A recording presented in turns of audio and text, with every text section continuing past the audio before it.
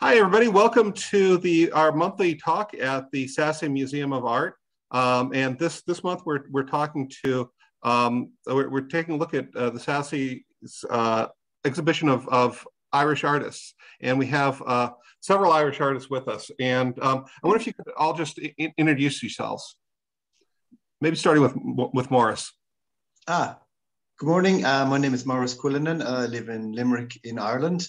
I'm the curator for this exhibition of 13 Irish artists at the Sasse Museum. Okay, and Una. Hi everybody, I'm Una Seeley and I'm a Dublin-based artist. It's the middle of the night here, and, but I'm really delighted to have been asked to join with our friends across the Atlantic there, and from China as well, and maybe some other places, and just to take the opportunity to thank Jean Sasse and Morris Quillinan for curating this fantastic exhibition that I'm absolutely thrilled to be involved in. It's just a wonderful digital catalogue that's been produced that maybe you'll all have a chance to look at. It's really, really well done. And then we're in the company of 13 very different, but kind of a group of contemporary Irish artists that gives a really interesting overview of different concerns, different media, and different just different ways of looking at the world. So thank you very much, everybody. Abigail. Hi, everybody. It's wonderful to be here with you all this morning, and thank you very much for including me in this exhibition. I'm absolutely thrilled to be part of it. I think it gives a very broad reach to what's happening in Ireland, and it's a very important group of artists. I live and work in Ireland. I'm a bit of a bag lady in that I move between two places. My studio is in Dundalk, which is just outside Dublin. And I'm also president of the Royal Hibernian Academy, which I hope one day you'll all get a chance to come and visit once we're past this awful phase in life. Thank you very much. It's great to be here with you all. And thank you, Jean, for including me. And Niamh. Hi, thank you, Jean. And it's great to see you in person. Sorry, this is John. I beg your pardon, John. Yeah. I don't know if you can see me or not. I've had problems with my camera here. I am very thrilled to be part of this exhibition. I've been living in China for the last 11 years. I know a number of the artists participating. I met Morris and Una a few years ago when they were in China. And I know Abigail from a previous exhibition back in April. Just really glad to be in this exciting kind of position where, as Una has said, a very different mix of artists can come together and create maybe a new dialogue. So I'm thrilled to be here. Thank you very much. Thank you, John. Right. Well, thank you, Niamh, and we can see you well. You're very clear. Okay, great. Okay, thank you. And we can all see your gorgeous art on your walls. So I'm so thrilled to be a part of this, and Morris and I talked for a little while a couple of days ago, and I'm thrilled as to the projects that you all seem to be engaged in, projects that seem to be breaking down barriers and retaking a look at the concept of borders and other barriers as well. And I know that Abigail, you are the president of the Royal Hibernian Academy. And I understand the part of your passion, your mission is breaking down gender disparity. Absolutely. I wonder if you could is your art about that as well? Is that do you see it as administrative or kind of the total person? I think it's important. It's very important to me I spent my last 25 years looking at the role of women in the world, and our place, how we are situated, what sort of things we get involved in, how we are yeah, how we are placed in the world. And my recent project, I suppose, has been the most political. I'm not that interested in being a political artist per se, but sure, you can't avoid it, really, you know. And so this project that's part of this exhibition is to do with the Me Too movement and what has happened to a lot of people, a lot of women in particular, around the situation of men in power. And I got the opportunity some time ago to work in the Aston Martin factory. And initially I was just blown away by the absolutely magnificent space that I was in and the beautiful cars that were being made and the whole shiny edifice of it. But I didn't want to make a body of work that was simply about the cars. Like, they didn't need me anyway to be advertising for them. And I've been working on a project called the Cardinal Virtues, which are prudence, temperance, fortitude, and justice. And this was my last project in that series, which was, it became Justice, but I hadn't a notion for, I mean, it's taken 15 years to realize the project. And for 15 years, I've been looking for justice in the world and hadn't been able to identify it until the Me Too movement actually highlighted it for me. It got me thinking about it, and particularly when finally Harvey Weinstein was brought to justice and put in prison for what he did to the women who he had been abusing in Hollywood. And yeah, so that's how I got to make this body of work. Well, as I'm flipping through these, I'm seeing the titles of these paintings and photographs, I should say, not paintings. And do these come from anything specific, or are they just in the air? No, I don't know, most of you will have watched at some point a James Bond movie. And James Bond comes out with some extraordinary statements around the women who he's, you know, involved with in his character, with the party, the role he plays. And most of them are pretty distasteful, but sometimes they can also be quite funny, you know. And I was able to place the statements along with the photographs that I had taken of the cars. And sometimes, you know, when I'm making work, it seems to me that I'll be the only person who will be able to see what's, you know, silly about it or funny or whatever, but a lot of people seem to get it. I mean, this one here, put your clothes back on and I'll buy you a lollipop. And it's like, you know, the car is being undressed or has been undressed. These are the leathers that they use in the factory to protect the car when they're working on it. And I was very blessed. As I say, I didn't want to make a body of work that was simply about, you know, the beauty of the Aston Martin. And I needed to find something that would iterate the collapse of Harvey Weinstein and his career. And I was very lucky to be able to get a wrecked Aston Martin by chance on the internet. And so this image on the right is that destroyed Volante. Sounds very exotic, doesn't it? Yeah. Well, and talk about a symbol of male aggression, the Aston Martin and the, you know, the car itself. It's a symbol of power and excess and all kinds of things, you know. And yeah, and to me it was Harvey Weinstein encapsulated, you know. It's interesting. It is okay. So speaking as an American person, is the Royal Hibernian Academy, has it been closed off to women before you?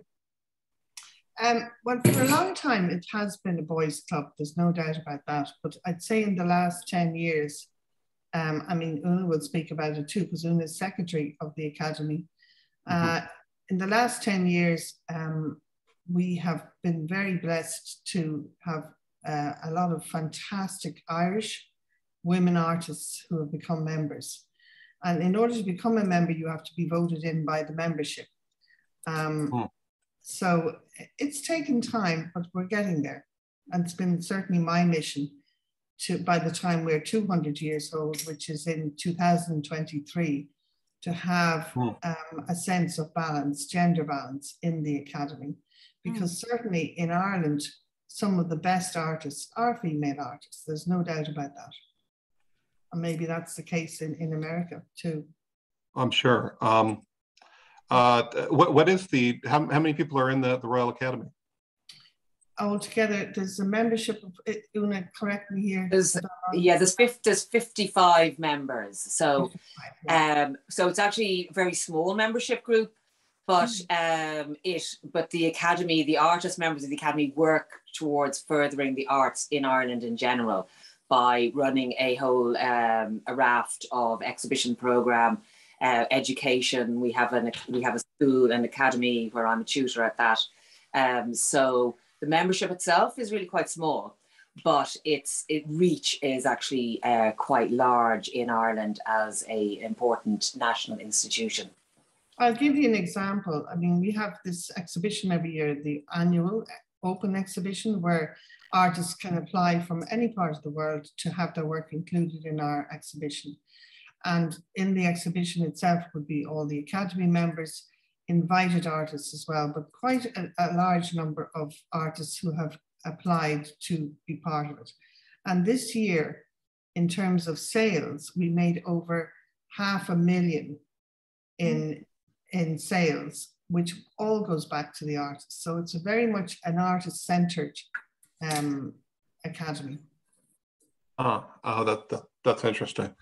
And so how you've been bringing in women and having them be part of the Academy more and more. How many women do you have as a part of the Academy now? Do you know offhand? We're something like 4 women artists off balance. So I think we've got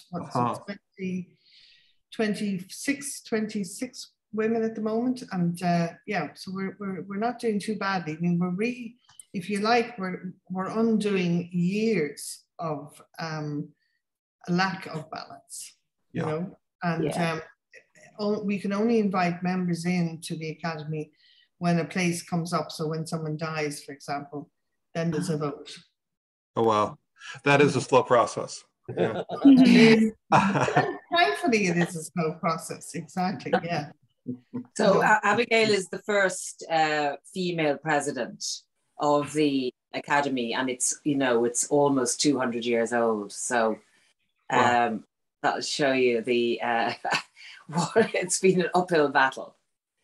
And you know, you are the secretary, am I correct? Yeah, I'm the secretary now, but Abigail and I are both full-time artists. So our roles in the Academy, there is a full-time executive staff who work there.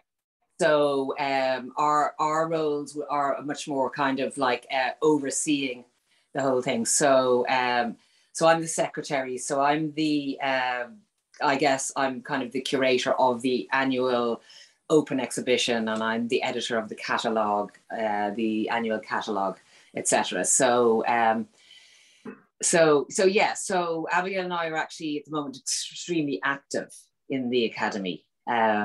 And it's like it's a real honor to be part of it. I mean, these are voluntary positions, but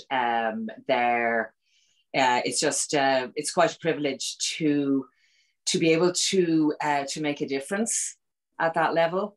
In a major institution. We have a very magnificent exhibition space in the city centre of Dublin. It's one of the best exhibition spaces in Ireland, actually. The best. Absolutely. Yeah. So it has 1, 2, 3, 4, 5. It has 6 galleries.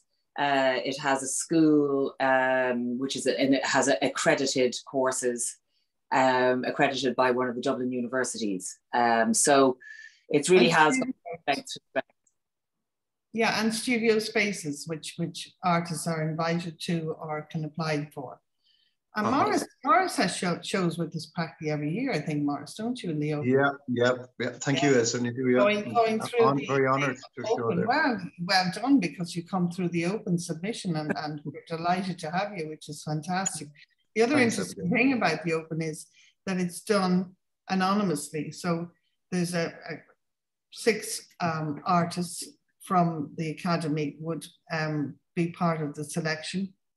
And there's no names, okay? Obviously, we don't want to know people's names. So the work is selected on the basis of its, the standard of work in front of us. So, and that's very important, I think. So you get some great surprises coming through, you know? Mm-hmm. Yeah. And Una, it sounds like you have very different kind of art than Abigail, but it seems to have similarities in mission. Am I correct about that? Yeah, I mean, I think Abigail and me would probably think alike on a lot of things, but I focus much more. I kind of channel my my ideas and my politics on a very domestic level through my own surroundings, my family, my friends, and where I live, my children, etc. So I try to address universal themes, but through specific subject matter. So I work from life. So my portraits are all done from life, but they always have an idea behind them that's trying to capture something that feels to me is of concern at the moment, that it would be concerns particular to these people. These are young people there that I've painted, but they would sort of appeal to a more universal sense of stages of life. Just go to the back slide, previous slide there, John, the one you just showed a minute ago. Can you go back one? Yeah. So those are both portraits of my daughter. On the left, it's called, the name of that painting the title is Last Summer. So it was the last summer that she was in high school and just about to sit her final school exams, had applied for art college, but was full of uncertainty about the future. And I just wanted to sort of freeze that moment in time of the life of an 18-year-old girl in a Dublin suburb that was specific to her, but in a way was a universal kind of concern.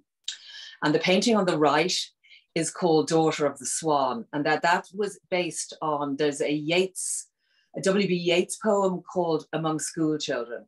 And that's inspired by a line out of the poem where it's referring to Leda and the Swan, which is from mythology.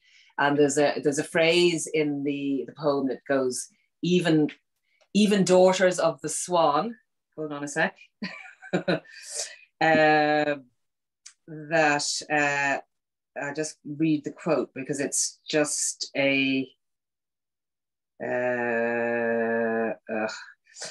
can't get it, I can't find it now, but it's a quote from that the Yeats poem, and it just really kind of spoke to me about the kind of the fragility of girl of that age going out into the world, also then painted when she was 18, and with a sort of feather floating around in front of her, which is sort of signifying the swan. And so if you just go to the next slide there again, John, sorry. The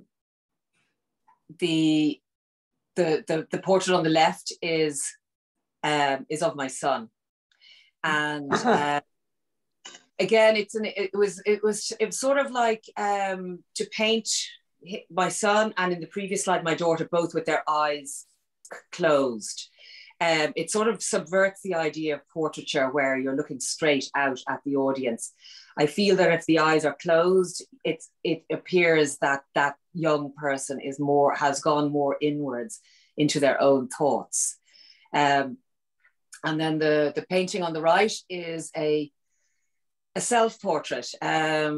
It was in a studio that I had a residency in last year. I had a studio in the city centre. And that actually is a kettle that Abigail lent me for the residency, or she donated it to that studio. It's probably still there, Abigail, is it? Even though I'm not. It might be. Yeah, I'm very taken by that kettle, because any kettle in my own house would be so smeared with greasy fingerprints that there would be absolutely no reflection in it. So when I was presented with this shiny brand new kettle, I suddenly thought, oh, that's a fantastic way to paint a portrait of myself. I hate doing self-portraits, but it's distorted enough in the kettle that you couldn't really see. But it also shows, it gives a fisheye lens of the whole room in that city centre studio. So it kind of, for me, it sort of was preserving in time that my memory of having that artist in residency and that particular. Not my dog. Not mine either. I can see I can see what you're saying about your use of light and your different approaches to in all of these, actually, but especially in that kettle. Yeah.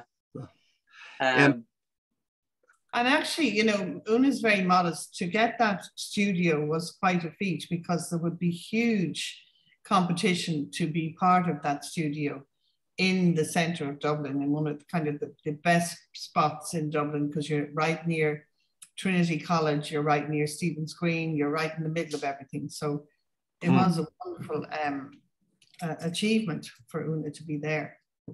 Yeah, well, sometimes it's just nice to get out of your normal workspace, you know, and you sort of see things differently. Because I live in a fishing village about 10 miles outside Dublin, and it's like a very small town place, and so just nice to go and have 6 months in a studio bang in the city centre. It sort of changes the way you look at things. You know, I think it's always good for artists to change their environment. Sometimes you find new ways of working. Absolutely, yeah. And you know, I'll get Morris. I promise I'm going to ask you a question here in a minute, but oh, no. I'm don't worry about me. I'm fine. Morris has just finished building his own studio, which is fabulous. Haven't you, Morris? Yeah. Oh, lovely. Yeah. No, I'm blessed. No, a very fine studio space here now. Absolutely, it's great. So it's nice to have a home. Well, I mean, I've had studios before, but at a solid base here now. So I'm good. It's good. Yeah, I tend to work from my kitchen. You know, I have a room in the house, but I've never really had a proper studio outside the home. And I think at this stage in my life, I probably wouldn't be able for a studio outside. You know, I'm so used to the in and out of the domestic realm, you know, put on a washer, clean the toilet in the middle of thinking. But that's I'm always very Abigail on these kind of things. You do not do housework. Don't do housework. Don't do any housework. Well, it works for me. But my husband comes in every now and again and says, "Any chance of dinner?" I don't know. Make it yourself. Well, speaking of studios, Niev, do you have a studio in Beijing? I work from a room. My family have been very accommodating. I've chosen the largest room in the flat that we rent for my studio. It's actually a complete mess right now. So I took down all my portraits that were hanging up there, installed now elsewhere. So we're not in the studio room at the moment. We're in the main family room. But I did share a studio space in one of the villages outside Beijing, Songzhuan, but that's been kind of torn down and rebuilt again. It's becoming an administrative area now. And so there's a lot of upheaval with studio spaces here in Beijing. So in the end, I've always felt it better to just work from home. If I can claim a room in the place, then I'm fine, you know. But I do actually, you know, when Una was saying about going on residencies and being completely in a different place to work can be very, very productive, because pulling away from Yeah. a home studio space, you're surrounded by a completely different area. Last month I was in Yunnan, which was like next door to the largest tropical forest, protected tropical forest in China. And that was an amazing experience. It was only for 2 weeks, but yeah, you work very intensely during those 2 weeks, and you get to see and taste the surroundings as well. So these are all great experiences, the residencies, when you can get them. Well, and I see that's really influenced your work as well. Like in this picture with the painting, the Ginkgo Palace. Yes. The Sucrose series there, that's actually a photographic media printed on cotton paper. Sometimes I sew on the paper afterwards before reworking again with a mixture of sugar and other elements, and sometimes added color as well. So that it's a photographic process then mixed in with mixed media. But yes, I did a series of paintings on ginkgos as well a few years back. But the Sucrose series is very much an exploration of technique. I remember also a few years back looking very carefully at the changes and being very excited, seeing that the crystallization was actually pushing some of the ink that was lifted off the surface. So it made me feel the painting process continues with the crystallization. I was so excited with that notion, you know, that it's still continue. The painting continues after the creation event. But I'm still working on the Sucrose series, but probably not as intensely as I was a couple of years ago.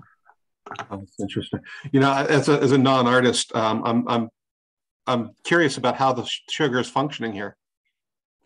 Well, some of the cotton layers that I work with are layered up to 7 or 8 times, and there's just a couple that have only 1 or 2 layers. But the most exciting layer is the first layer, because that's when I actually try and lift the color, both the digital print, off a little bit from the surface and release it into the mixture. It's not always that successful. It depends how freshly the print was made on the paper. But yeah, there's different layers going on. The layer closer to the print is, I think, quite exciting, but that's why it's important for me to photograph the process. Sometimes I make GIFs out of the changes that occur over a period of a couple of months. And then the other layer is the outer the outer crenellation of sugar, which is what we see in the end. Niamh, didn't you have people trying to lick them at the Beijing? Yes, there's loads of poses with liquors. Yeah, all part of the exhibition history photos. Of course, Niamh, you're from a science background, so you're bringing a whole new layer of technique to all this that is quite amazing. They're evolving, or keep on evolving like a petri dish or something. Yeah, well, yeah. I do like to try and push a little bit further, but it was really mostly painting for the first 10, 15 years. And then I felt, okay, let's try some techniques that I've always wanted to work on. And that recent kind of collaboration with the Institute of Process Engineering was a very interesting one, because I found myself back in the laboratory. Now, I'm not a microbiologist, but I did spend many years in medical labs in hospitals before my travels. And growing in petri dishes was an interesting collaboration. Unfortunately, that's the thing. One thing I think artists find very difficult is, full-time practitioners like yourself and Abigail, trying to build up collaborations with institutions is quite difficult, and that's why I was very, very thrilled to be able to access these laboratories with another researcher to work on these microbe art processes for a little while, and then afterwards we took 2 or 3 workshops to a secondary school and introduced them microbe art workshops. So that was an interesting process. Fascinating. Yeah, absolutely fascinating. And so you're really mixing the scientific method with the art, right? Kind of lost where there. Yeah. All right. Yeah. Yeah. I try to keep in touch with. I mean, most of my science knowledge is changed anyway. It's kind of irrelevant at this stage with all the changes going on. But I guess I just want to explore and push, just like any other artist, and see what I can do and what my resources are, and push forward. And yeah, that's pretty much it. But may I ask a question? Are you planning on staying in Beijing for like the foreseeable future? I'd say we've no plans to leave, but you're never really sure. We were only going to stay for a couple of years, and now it's 11, and wow. now again we live in a different world, so where there are other new uncertainties. So but we hope I hope I'm here for another 4 or 5 years. That would be great. You know that the College of Science, the Faculty of Science, yes, in UCD do residencies. I'm sure they'd love you to come and apply. Oh yes, that's true. Yes, yeah. Okay, yeah. I have been looking at a couple of their exhibitions up to a point, and then I think they stopped. But yes, I must look into that. Thank you for pointing that out, Abigail. Yeah, I will. That's great. When you're coming back. Yeah, we'll check it out for sure. Thank you. But, Morris, I've kind of left you to the end here on the last person to think on purpose. And that's because I know part of what your mission is seeing beyond the concept of border and bring people together. And you've helped us to unite North America with Asia, with Europe. And I think that's a part of your art as well, this idea of universality. Yeah. I suppose similar to Abigail and Una. I suppose I've had quite a lot of opportunities over the years to promote what's going on here in Ireland. I think we've extraordinary artists here, and my thing is, I suppose the conversation. We started this conversation. We've other ones going with 10 artists from Hangzhou coming to Limerick, and then we've a big project coming up with the Ukraine. My own work is based around, I suppose, the philosophical idea that what this, I suppose, back around the time of the Big Bang, we had this huge ball of gas that ended up here, and the DNA of everything that it came from is in this, and it's gradually kind of working its way back. So my thing is, I suppose, that everything is trying to reform itself to what it once was. So all the work is layered, and you can work your way back through the layers. So there's a sort of a DNA memory about things. You've got the landscape, all the different things that sort of happened in a landscape, all the different things that say happen to a person. For me, I can't put them all into one piece. So what I'm trying to do is kind of layer as many over it. I was in the Ukraine before Christmas, and there was an extraordinary sense of being in the past and being in the present at the same time, because so much of history is actually alive there at the moment. And it really brought home to me what I'm trying to do within the work itself. I'm particularly interested in an Italian philosopher, Andrea Imo. He didn't publish anything during his life, but he's kind of working along sort of similar themes that certainly be hugely influenced by him. music very much interests me. I was in Washington a number of years ago, and the hotel where we were staying, the taxi was driving up towards it. It drove through this incredible sea of plastic tents. And the people in the hotels afterwards, a lot of them were veterans who had fought in Afghanistan and Iraq. And it just seemed extraordinary that all this history was there. So that influenced the whole series I did based around that particular experience. But I suppose my main effort or my main idea for curating things is to bring people together, because we've all got stories to tell, no matter where we're going. And it's such a tiny world now at the moment. You can take a painting, a drawing, a photograph, whatever, no matter what language you speak. Somebody out there will understand what you're doing. So it's a privilege to be able to go to places all over the world and bring Irish art. I try and include new artists all the time in it. We're getting somebody's music. If you can turn that off. Sorry, if I may say, John, also, I mean, Maurice is very, he never blows his own trumpet. He's one of the most fantastic guys in Ireland who actually has encouraged and included many, many, many of us artists in different exhibitions. And I, for one, am very grateful to him for doing that. Very kind. Thanks very much, Abigail. Appreciate that. Very true. Mm-hmm. Would you say he's breaking down international borders, but internal borders as well? Well, absolutely, yeah.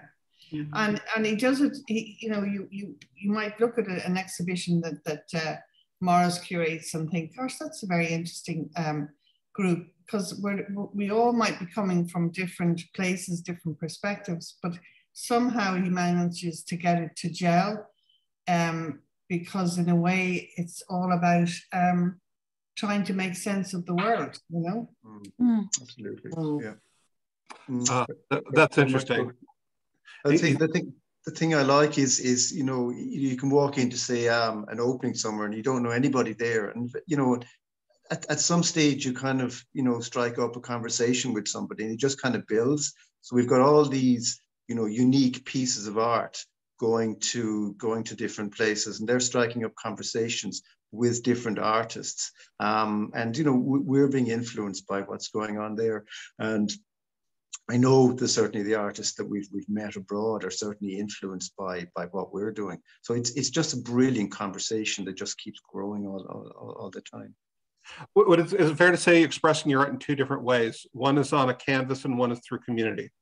Yeah, very much so, very much so. I see the two as the same thing. I mean, the paintings, the drawings and prints are, a visual way of talking. And, now here we are talking in this way. What I really like about these kind of conversations is, the ideas and, the methodology and the philosophy of each of the artists is fantastic. I just love that information that comes, and it's lovely to see and to hear people talk about their work. It's very exciting. I'm a person who loves art about fishing, so I've stopped here on purpose. And I wonder if you can describe this painting to us. It's a place called Lough Derg. It's Ireland's biggest inland lake, and the friend of ours who comes back there from Dublin every year to go pike fishing, and he doesn't eat the pike, but what he does is he catches the pike, prepares them and drops them around to friends who live along the lake. And it's basic. This was the largest pike I've ever seen. He dropped in last summer. I think we got 3 dinners from it. It was huge. And have you ever done the pilgrimage to Lough Derg? No, it's actually a different one, Abigail. This is in County Clare, but no, I actually haven't been up to Holy Island. I keep thinking of going every year, but so because of COVID, it hasn't actually worked out. But this is above Mount Shannon, above Killaloe, kind of that direction. But fantastic fishing along the lake. I don't fish. I did as a kid, but I certainly don't do it anymore. But this painting was in a sense kind of a tribute to that pike. I just thought he was such a magnificent creature. It was nice to do something for him So that's basically what that is. The painting on the left there, Inception, was inspired by one of my favorite films, Leonardo DiCaprio, a film called Inception.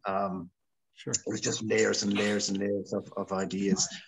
We have today superstring theory, and that's suggesting mathematically that we have at least 12 layers of reality, whereas we only understand 3 dimensions, where according to this, there are actually 12 dimensions. So I just, these kind of ideas of memory and things that exist that we don't quite understand, I suppose, is what I'm trying to work through on the work. Well, that's great. Okay, so I'd like to open this up to any questions. I'm sure you're all dying to ask questions as well. To anybody, so happy to open up to anybody who has questions. Yeah, Kate.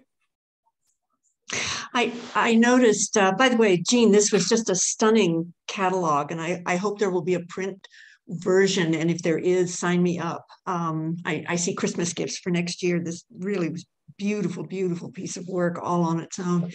But I noticed there are some poets here who are part of this art talk, and I'm wondering, I'd like to hear from the artists if any of you have ever worked with poets in either your art or in an exhibit where the art that you are displaying is accompanied by poetry that was inspired by your art. That's something that John probably won't blow his own trumpet about, but he's very, very good at arranging those kinds of collaborations, and they can really be marvelous. So I don't know if that has drifted across the pond to Ireland or not, but I just like to hear from you all. Well, I know Morris, who is you're very influenced by poetry, Morris, aren't you? Yeah, very much so, yeah. Mm-hmm. So Morris would probably much more to say on this than I have, but there is a national exhibition in Ireland every year based on the poetry of W.B. Yeats, run in Sligo, which is the homeland of Yeats, in a gallery called Hamilton Gallery, and they pick a Yeats poem every year and they invite artists to respond to it. So one of my paintings I saw there, which was based on among school children, was that painting. And then this year it was, so we've also responded to Meditations in a Time of Civil War. That was last year's one. And going back, this has been a sort of a decade of Yeats centenaries this year, for the last several years. So so that would be, and it's been kind of interesting because it's actually brought me to poetry, really. And I've actually found poetry, I found it actually, it's a really fertile source of inspiration. And Morris, you probably got a lot more to say on this subject. I'm actually quite new to this, but I'm really discovering how poetry and visual art can work so well together.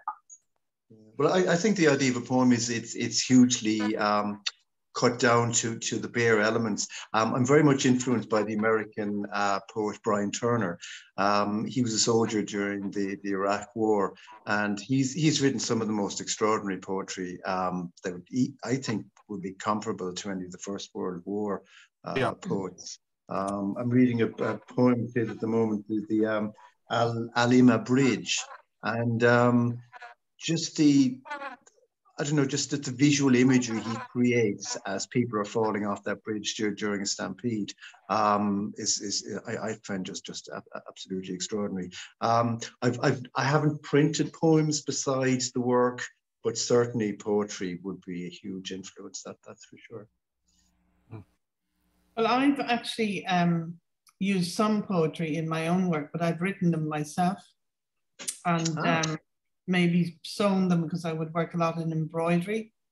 And in Justice, with the last piece that I made, I wanted to make a kind of James Bond theme song as part of the installation.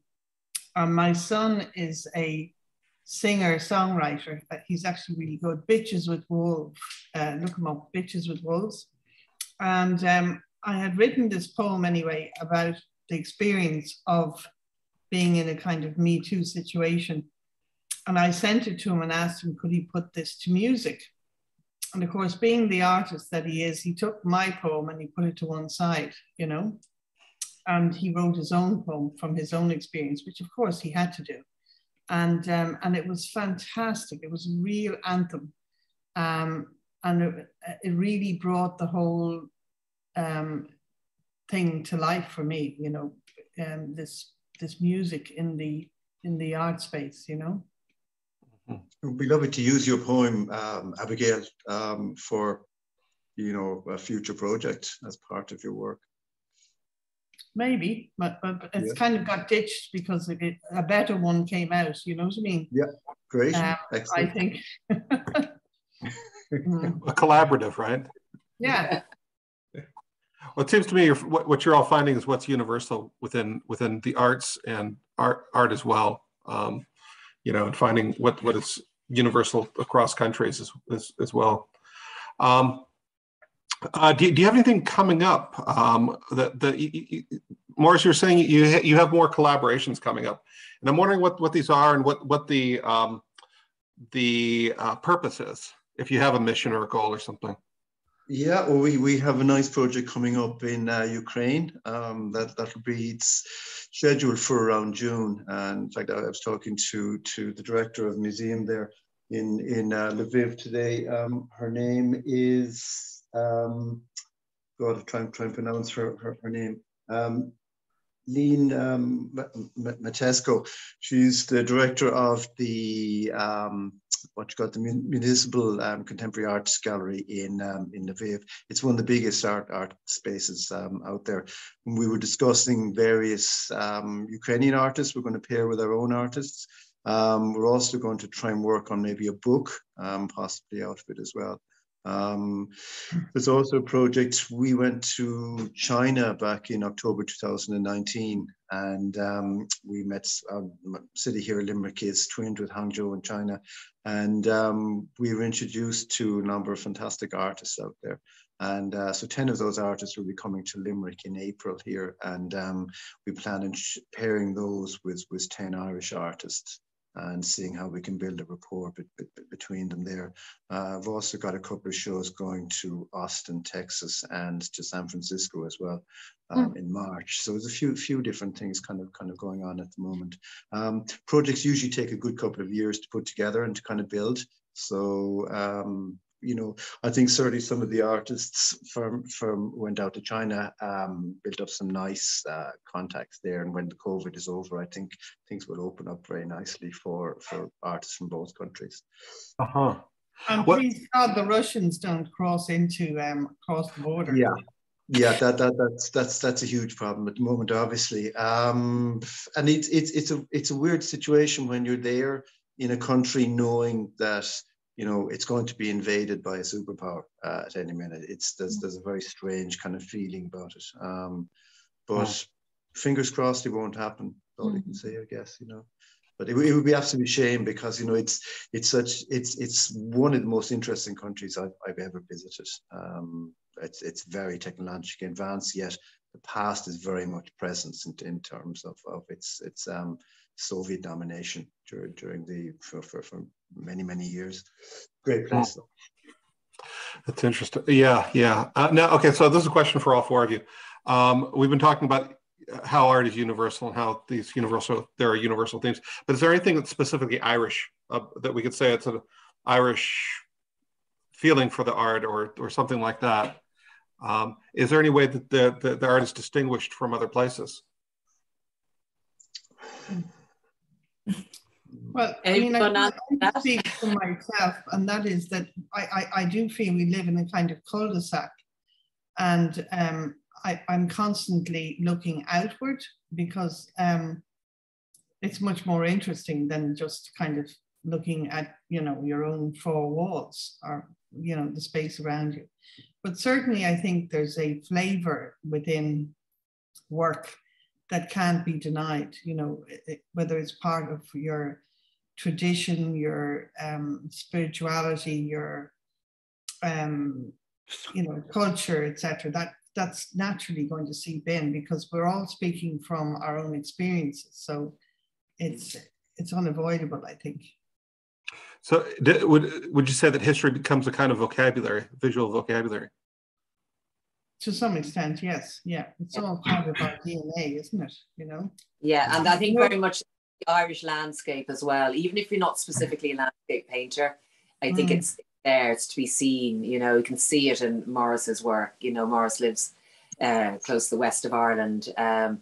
You know, and even Neve in Beijing. You know, and even though she's been away a long time, it's still, I think, you know, that I think that would you say that influence stays with you? Definitely, yeah. The land, and it's another thing that I often think about is the great urbanization that's happening here, and I can really feel it, probably because of, you know, being Irish and that kind of attachment to the land. Yeah, all these changes are affecting, I suppose, that sense of identity. Mm-hmm. And really, when you're making work anyway, I mean, I think it's so important for it to be genuine, that it has to come from inside and in your heart and soul. You know, you can't just make things up, otherwise it has a falseness to it, you know. Mm-hmm. So it's all there without being able to identify. I mean, I see it in your work, Una, because you do a lot about, you know, the sea and swimming and your environment. It's, you know. Yeah, and like as Morris said in his introduction in the catalogue, you know, he said that, you know, we're on from a tiny island off the west of Europe, but that, you know, and that we have been known to be a bit insular and a bit, you know, like islander mentality. Yeah, we really have. I mean, like our parents' generation, how they would have grown up was just like so different from our experiences now. And as Morris also says in his introduction, it's really the internet actually has opened up the world of, you know, there isn't any, you know, art has just become so much more international now, and it's not just European art, which was always held up as the pinnacle, you know, and now, you know, other cultures are reclaiming their rightful place in you know, in the international for international art recognition, which is brilliant. And deregulation of the airlines, if you think about it, because we, like beforehand, to get off the island, it's so expensive. You couldn't, you know, even to get to London would cost you like several weeks' wages. Nowadays, you can get off the island for 15, 20 euros, and it's fantastic. And long may it last, you know. I'd like to see that come here. Wow, that's wonderful. All right. What does anybody have any follow-up questions? I've been hogging the whole conversation. That doesn't look like anybody. So that might be a really wonderful place to stop. Gene, what do you have coming up next time? Not sure what the art talk is going to be next month. We do it monthly on the third Saturday. The next month in the museum, we have an exhibit from a group of artists from Fullerton, which is the next county over from where we're located.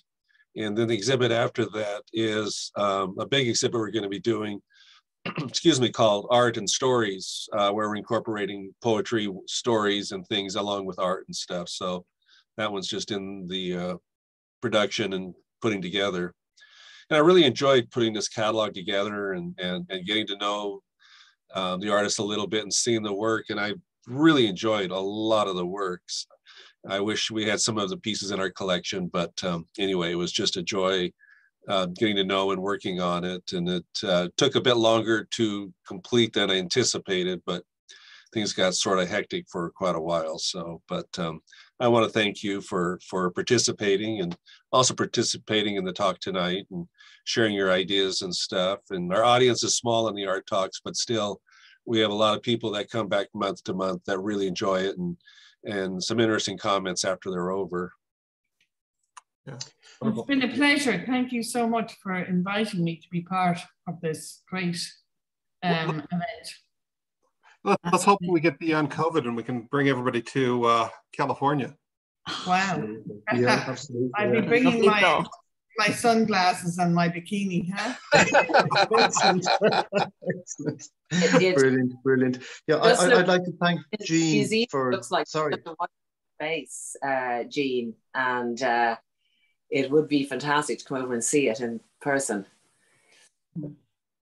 And the museum is still relatively new, and we're growing. We just moved into a larger space that's about 3,000 square feet. So come a long ways in the few years, and building something from nothing with nothing, you know, to a collection of 1,400 pieces now that's been totally donated to us. So wow.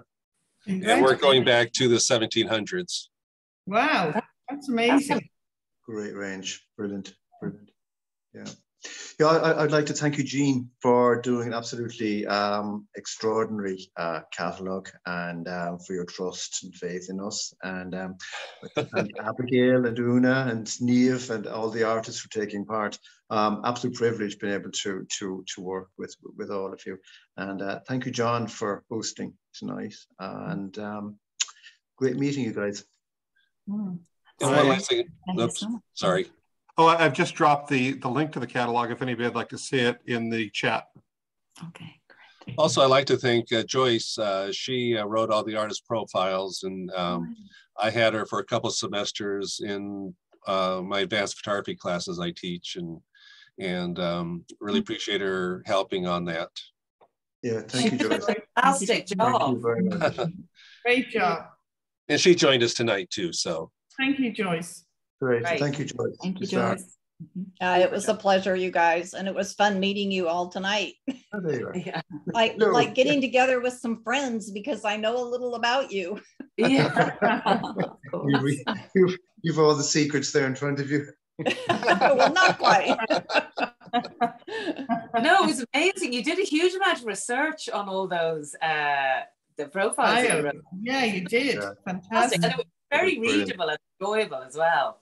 Yeah, it was a lot of fun learning about you guys and looking at your art. It was a learning experience for me, and it was a lot of fun. Oh, that's lovely. That's great to hear. Yeah. Thank you for all your work. You're brilliant. Yeah, we're very honored. Thank you very much, everybody. Yeah. Fantastic. Great. John, thank you so much for all the great questions. And well, thank you, John. Well done, John. We'll see y'all next month. Great. Okay. Forward.